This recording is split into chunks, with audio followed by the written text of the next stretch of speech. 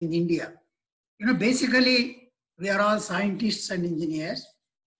What is our job?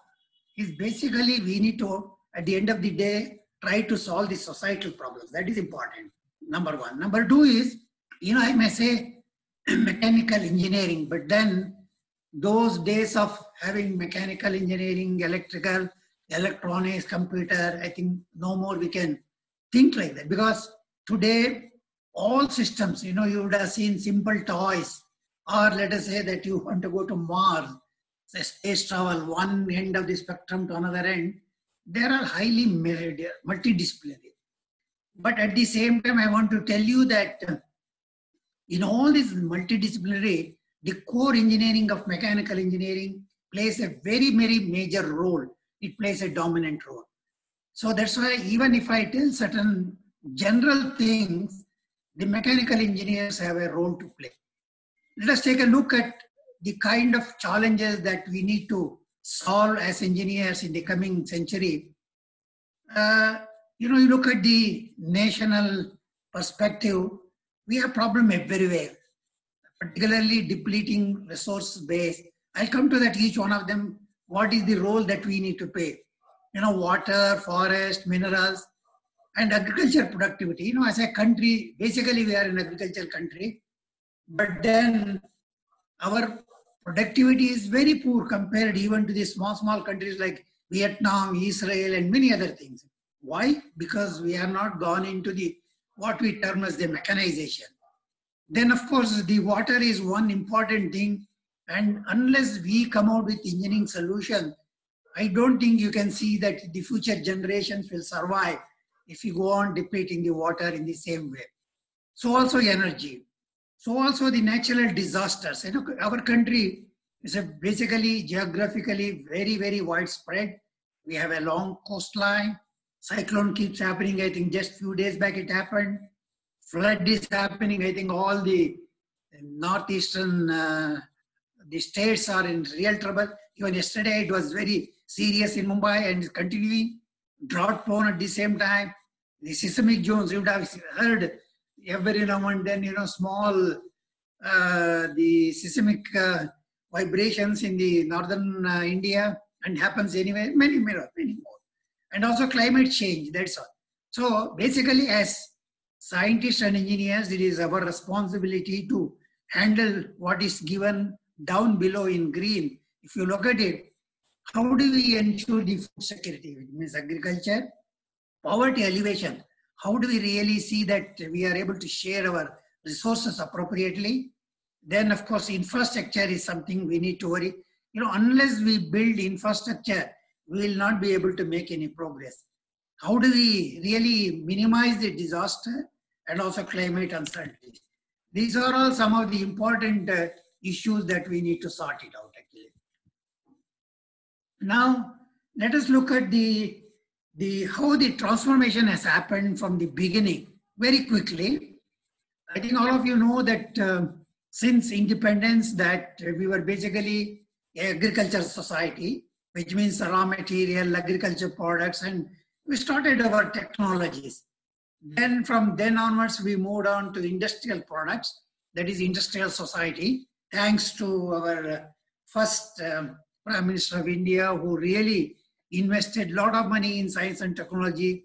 The so-called very many public sector companies came at that time, and that's one of the reasons we are able to really make good progress.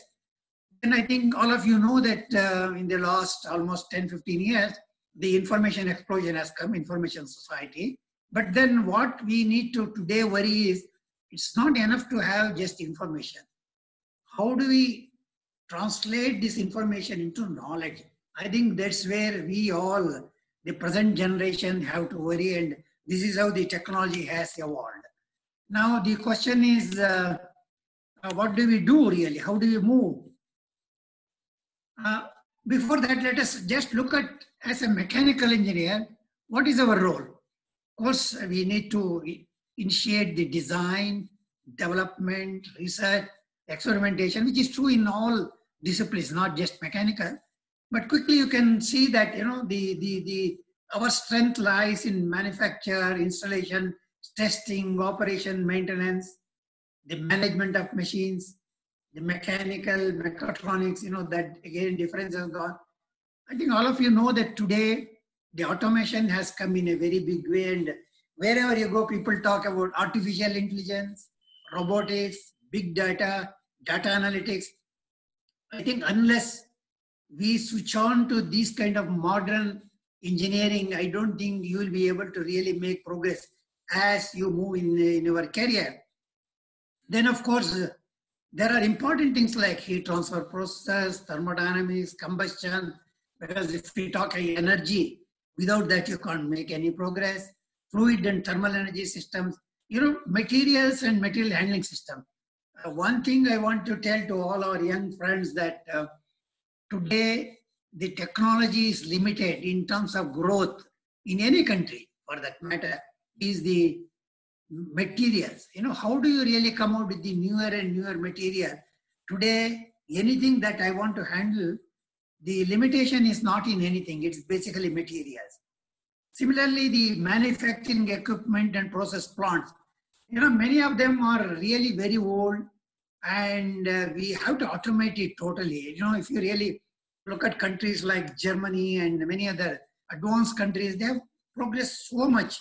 And at the same time, I want to tell you, don't be under the impression by automation, the jobs will go. No, it's not true, because there is many more that you need to do both downstream and upstream. One can go on and on some of these things really. Now, let us just look at what are these achievements that have happened in the 20th century before we look at what are the challenges we have. Basically, I think as mechanical engineers, we have played a very major role, and we have focused on development of machines, advanced materials, analysis, simulation. Several tools have come. Then, of course, the structural disciplines are very, very wide. Anything you take, whether it is a bridge, whether it is road, whether it is machineries, whether it is oil firms, anything you take, basically all these things we need to really analyze, ensure that we improve the performance, and at the same time safety aspect. Many of the plants you keep reading every now and then getting into problem. I think it is the responsibility of our engineers, particularly mechanical engineers and chemical engineers, to see how to bring safety. So ultimately what is that is important is all of us, whatever we do, the research, the implementation, the bottom line is that we must ensure comfort. This is what we say when we talk about sustainability. How do we really elevate poverty? I think we have to really bring in the well-being of the society. I think all of you must be totally familiar today, the revolution which has happened in the telecommunications in the country. Who would have imagined about 6 or 7 years back the kind of spread which has happened in telecommunications, and today you can't live with that. Maybe you can skip one meal, but you cannot go somewhere without your mobile. That is the kind of transformation it has brought. But then that is technology. Now let us look at the kind of the advancements that have happened, or innovation, I would say, because it's always told that the country which innovates only has the future. Unless, particularly I want to stress this to our youngsters, that please try to look for innovation. What is innovation? Is basically how do we bring the value added effort in anything that we do.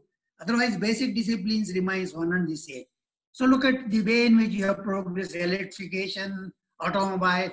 We had only just 2 vehicles, cars in the country, maybe another about 20, 25 years back. Today, look at that.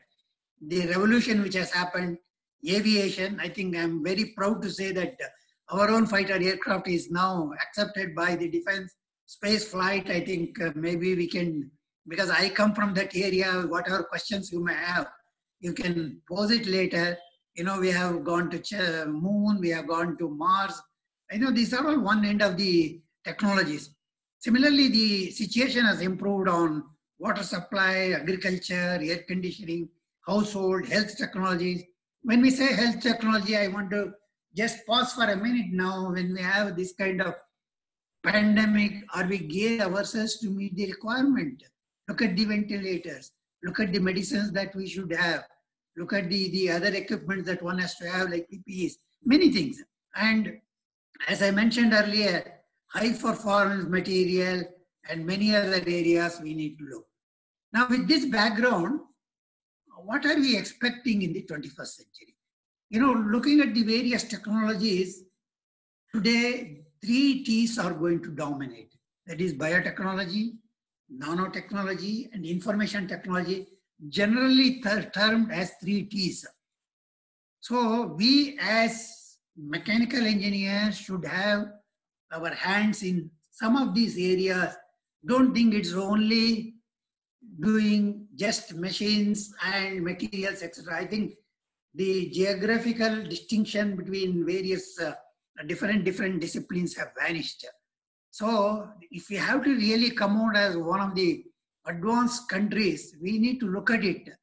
The technology development in the next 20 years is really, we need to have many things like what I mentioned earlier in the areas of drugs, in the alternate energy, the water conservation, the aeronautics, agriculture machineries, environmental management, all these areas we need to look at it. But then this all demands the modern technologies. I think that's where we have to equip ourselves in terms of computer design, the more and more research in materials, the robotics, artificial intelligence, nanotechnology. Of course, each one of them we have to customize and use it in the design. And how do we create newer and newer devices? Not only we create newer devices, we also should bring down the cost. That is important. So the areas that we need to give thrust in the 21st century is, I think we need to move on from this fossil fuel energy system to the alternate energy. A lot of work is happening, but then, for example, take solar energy, still nowhere near a country like ours. You know, it's 22 degrees latitude, and then the amount of solar energy available, we are blessed with that. But then we are not putting it to best use. Similarly, we have abundant coal in the country, but then because of the weather and because of the carbonization, carbon emission, we need to go for clean coal technology. You know, the countries like Canada and Europe, they have done good work. I think this area requires a lot of research, lot of thinking, which we as mechanical engineers can do that. Similarly, technology is required for water conservation, the cost-effective treatment. You see, look at the waste that goes back into the earth or elsewhere. And I think we must come out with the appropriate plants along with chemical engineer. It's happening, but then what's happening is only a minuscule. I think we have to do. How do we really recycle it? Then, of course, can we make, for example, each of the houses we build, why should we depend on the corporation or municipality to provide the energy? And can we sort of make it as what we call greenhouses? That's what we term as the less energy housing technology, efficient cooling systems, and also the manufacturing automation. I think we need to enhance our productivity. We are sort of, you know, we ourselves is a big market in the global scenario. It's not enough that we sort of cater to only to ourselves. I think we must become one of the large export countries like China has done. We are far behind in manufacturing. You know, while we made good progress in software, in hardware, particularly mechanical hardware, machinery, you look at one of the important machinery that is required, you just blink, you try to locate where it's available and try to import that. I think we must come out of that. And you know, the one area which is being talked is how do we really fill the gap with respect to the energy? The hydrogen fuel by splitting water in the presence of nanomaterial.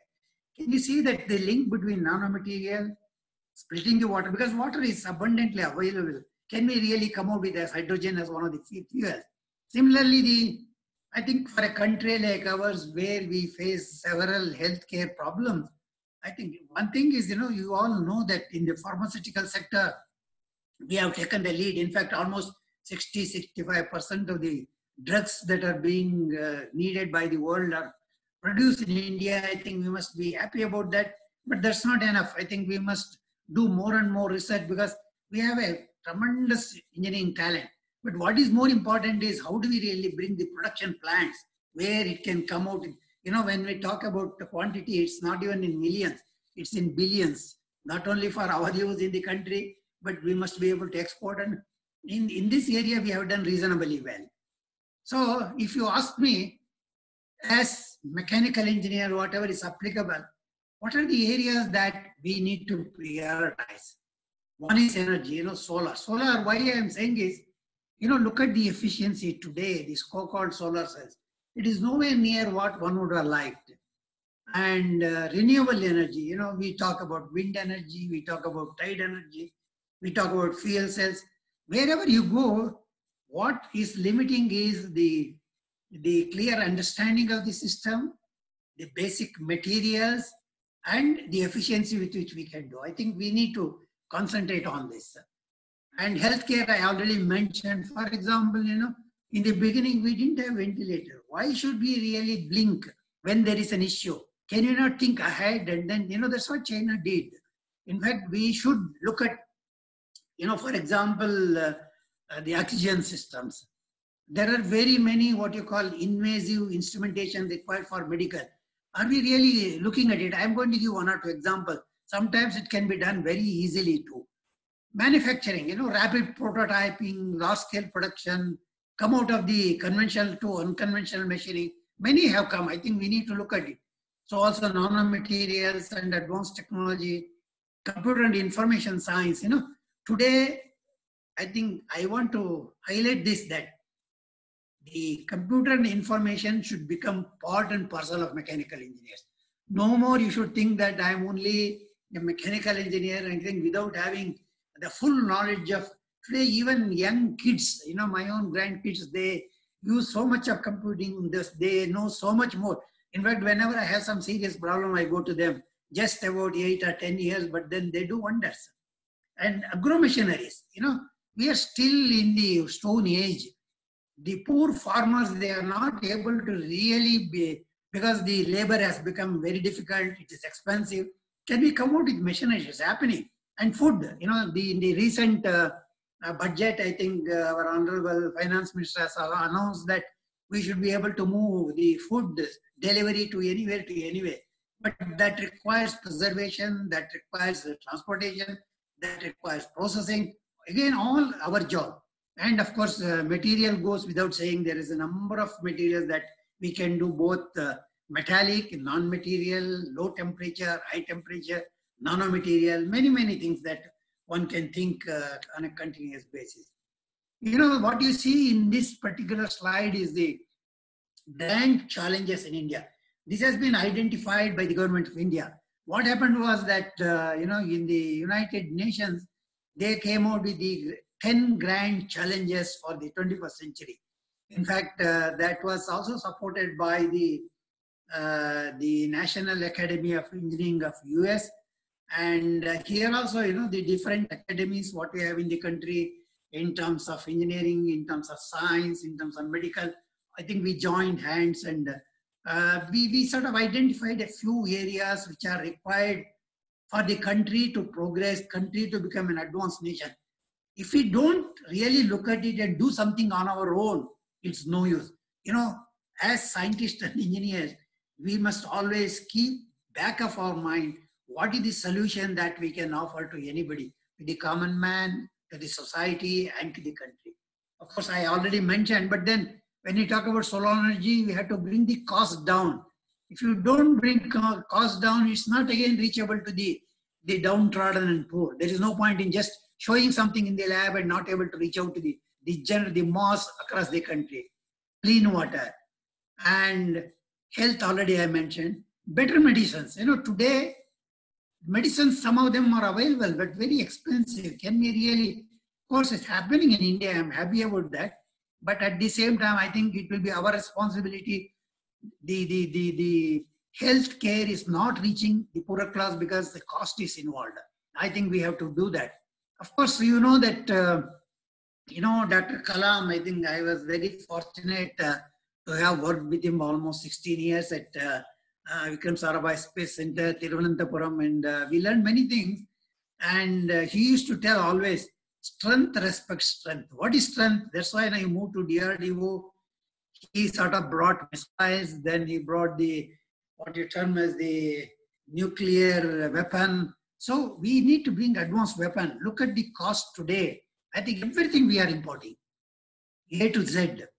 And now only it's happening. That's why I'm saying in the 21st century, we must stop importing the weapons. I think we must produce in the country and we must be exporting into the other country because we are, very, very cost effective country. For example, many of you may know that the launch vehicle that the country has developed, a polar satellite launch vehicle, in which I was very deeply involved. We not only developed, and to our amazement today, so many countries are standing in the queue to launch their own satellite using our vehicle. And we have launched more than 200 spacecraft from 135 countries, which includes US, Germany, UK, many other advanced countries. They are coming to that because we are able to do at low cost. That's why I'm saying that if we are able to develop successfully, I think we become one of the big exporters. I think we need to look at it very carefully. And of course, virtual reality is coming in a big way because many of the things you can simulate, you can test, and with the advancement of computer speed and all that, we can do that. Hydrogen, I already mentioned.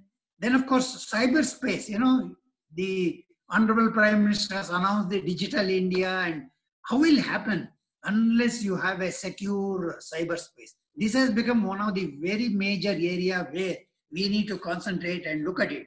Then of course, reducing the atmosphere carbon. I think all of you know that global warming is a big threat, may not be for us, but our future generation. I think you take 1-2 generation, for every 1 degree rise in the global warm temperature, sea level rises.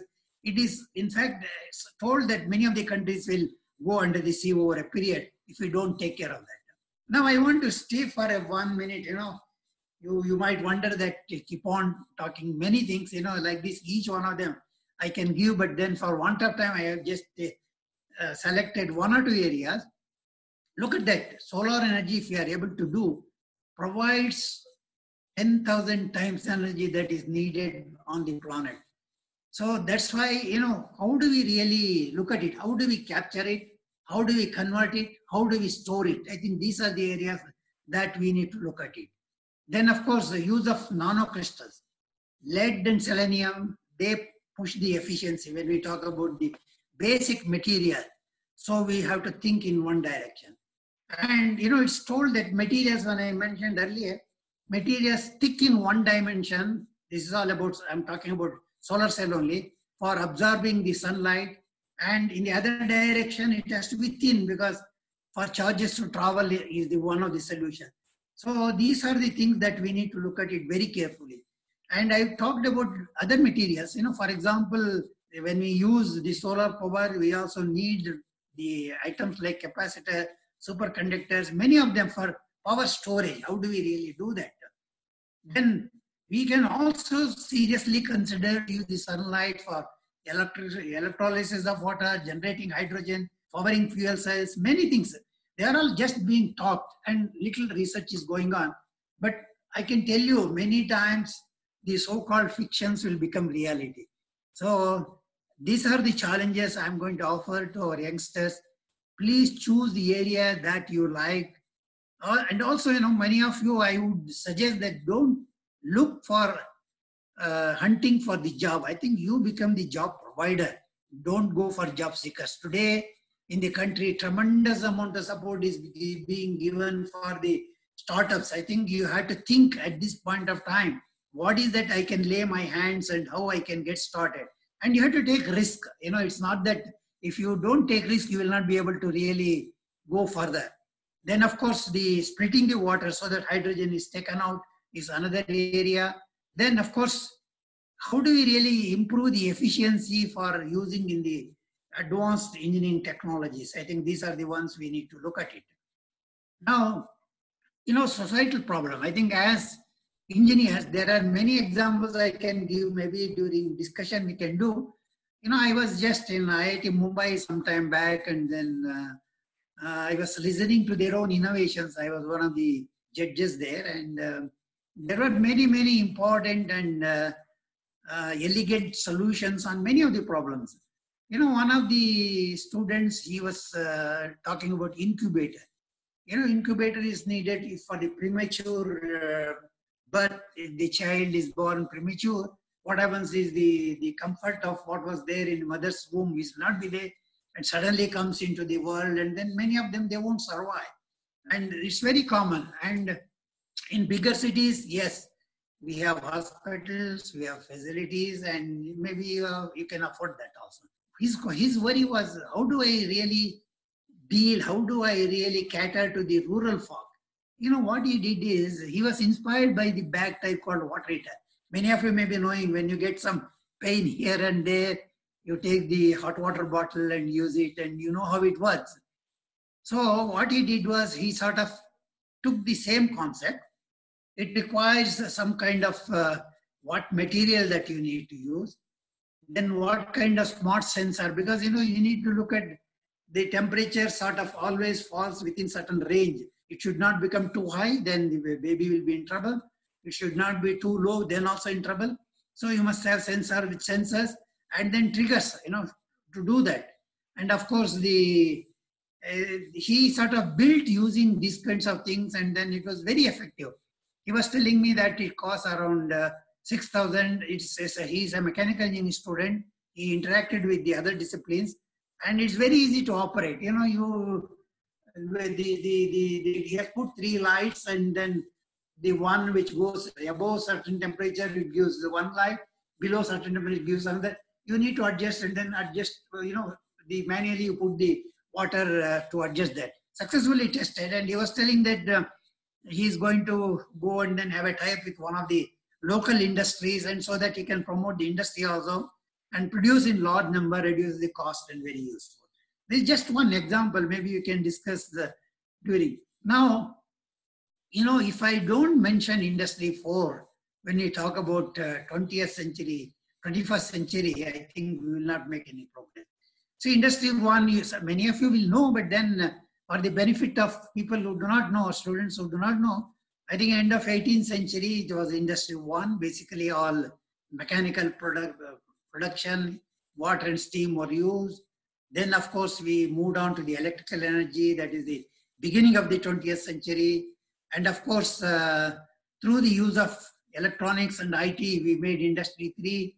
But today, I think, based on the what we term as the cyber physical systems, Industry 4 has come in a big way. And what it means, it again has removed the physical barriers, and you must have a good knowledge of cyber and physical systems. When I say that, the question again comes that what is that we are meaning in when you talk about cyber? Can you see that CPS is called cyber physical system? Basically, the computation, the communications, control. You can see that between communication and computation, cyber, between computation and control, physical systems. So in fact, this is the combination of computation elements, they control the physical entities. Today, I think I will show you in the next slide what are the elements which have come. They are all operational also in many other places, really. The operations are to be monitored, controlled, and integrated by a computing and communication core. That's one reason I think I mentioned earlier. Don't ever think that as a mechanical engineer, I am not really going to spend time on computer or information. I think you will not be able to make progress. There is also what is termed as the T technology. I think it's a good word. I generally use it. What it means is, in T, you sort of have a depth, that is the vertical line where you gain knowledge, deep knowledge in one particular area. While you do that, in a multidisciplinary world, it's also important to have the horizontal spread. in the sense that you must know as much more required in other areas so that you are able to build systems and you will be successful. So it's extremely important for us to really understand and try to merge the knowledge of, you may not be able to design, but you are able to understand what your friends are going to offer and tell. Now look at, these are the things which have come really in a big way. All the agglomeration of these various things, autonomous robots, simulation, because you cannot spend time, energy and money by buying things, putting together, seeing it fast. I think you have to generate a very good simulation systems. Then it's also important to have the not only vertical system integration, horizontal, which is what I meant. How do we understand the various other disciplines and try to bring together, as well look at the vertically. Industrial Internet of Things, I think it has come in a big IoT, what we term, cyber security I mentioned. Additive manufacturing has really revolutionized the modern manufacturing. Augmented reality, big data, you know, today, anything you touch, it's a huge data. You can't handle it. But if you really understand the analytics, big data analytics, you can do wonders. I think you can really take it much more effectively. So now what is important is, you know, what is the robots, for example, you know, I mentioned in this. How do you use this? Just another example. I think all of us know that it's used in industry, hazard environment, deep undersea, many places we can use. The question is that, you know, it's also possible to utilize it very effectively in many of our day-to-day life. I think this is one place, I think, where what we call mechatronics plays a very dominant role, and both hardware, software, they go together. And once you do that, it also becomes important for us to handle the data. So the future application, you know, is basically what you call humanoid also, human-friendly robotics.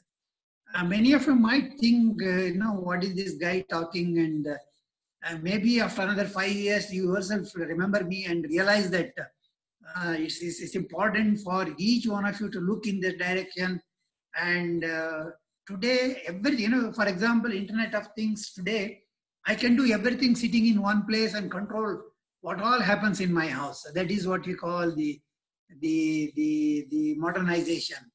And humanoid technology made remarkable achievements.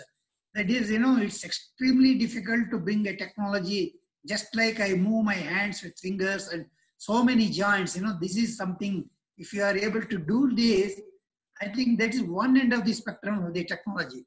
It's an effective human interface device with several application ideas. You know, that they can communicate with humans. I think you would have seen a couple of such things which are coming in TV time to time. And also you can sort of train them. That's where artificial intelligence comes and bring out all activities. But you can be certain that, you know, they will never overcome the human intelligence. It is just not possible actually. So I think we must judiciously see how to utilize them for the benefit of the people, benefit of society, benefit of production. These are the things that we need to do very effectively actually. Now, let us just look at what is needed for sustainable solution. You know, one thing I would like to mention is that there is no point in doing something which is not sustainable.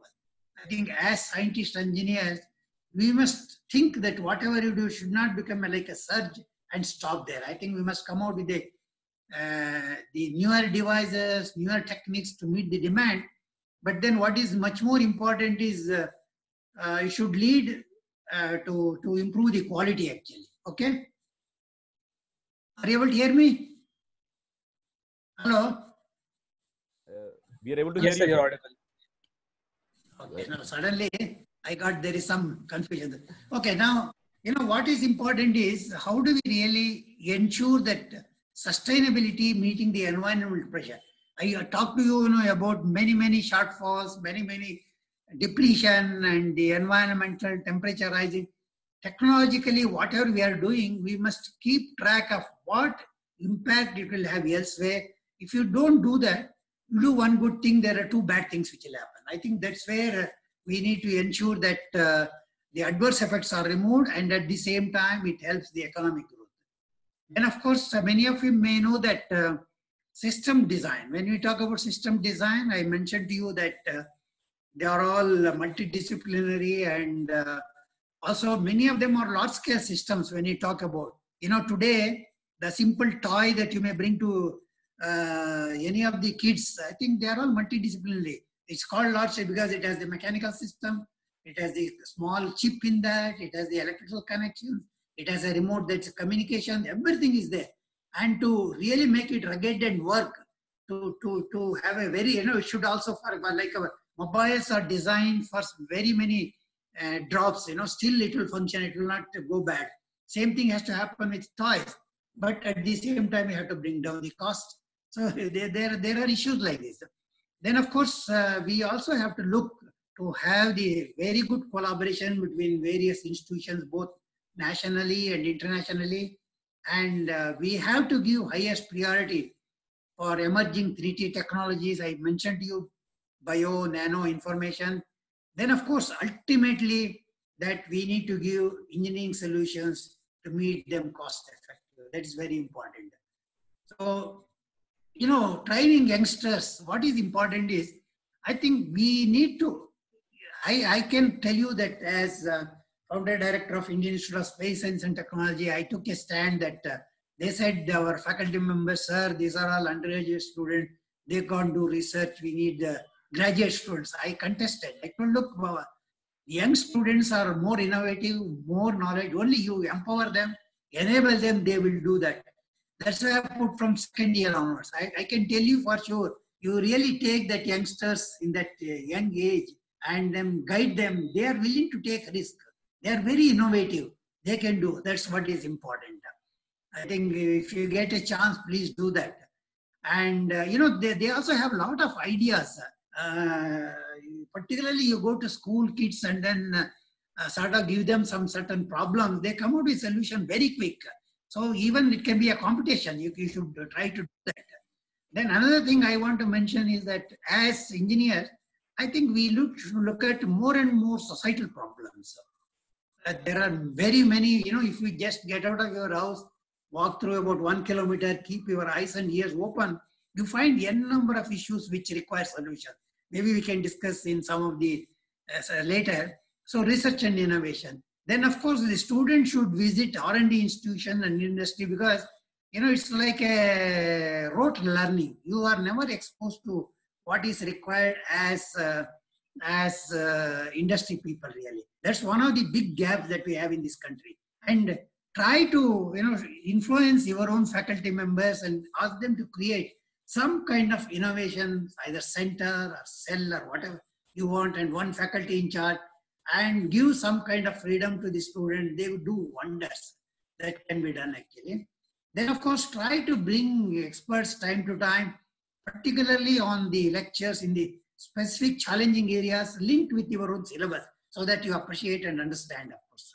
Then it's important in each of the institute like yours, you should have the incubation task, whatever one can do, and tie up with the industry, tie up with the academia, one can do wonders. So with this, I come to the conclusion. I think I promised you I will complete.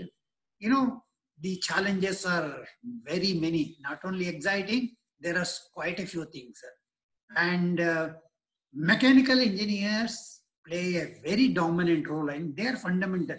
Without mechanical engineering, no system can be built, because, like a body has to come from mechanical engineer, machineries. But then those days of building rugged, expensive, costly, heavy, those days have gone. How do we really come out with the solution? Then of course, the solutions have to meet the societal needs. Then only it becomes useful. Then only it becomes sustainable. And what is more important is, for us, many times we come out with the engineering solutions, but then it's too late. I think we should have the right engineering intervention and right solution at the right time. If you don't do that, it's not going to happen.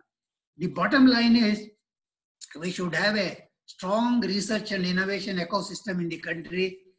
That can happen only through youngsters like you working in engineering colleges. I think you must take it forward. try to nourish and grow it as much as you can.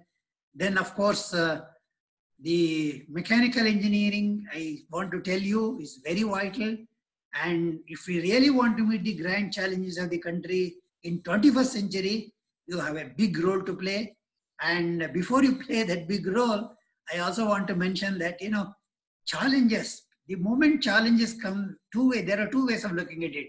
One is take it right in the front like a bull, by the horn, or run away. I think don't do that. You take it, challenges are always opportunity, and catch them young, because young people that's why I said challenges are always opportunities. I think we must jump at the challenges and then play it as an opportunity. So with this, I will stop, and maybe we can spend more time.